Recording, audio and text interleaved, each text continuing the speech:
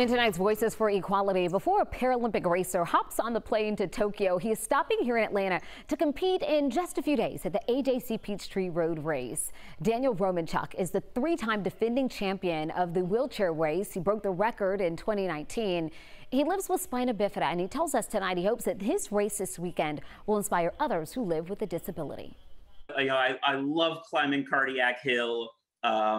But I think something I love even more is seeing all of the patients from the Shepherd Center out on the hill, and just it kind of gives them a little bit of a view of what their life could be like. So his race here is just a warm-up. He is set to compete in every event from the 100-meter to the marathon over at the Tokyo Games. How exciting. Man, he is such an inspiration, and not just for those who are competing, but all of us as well. Yeah, good luck to him this weekend and in a couple of weeks over in Tokyo.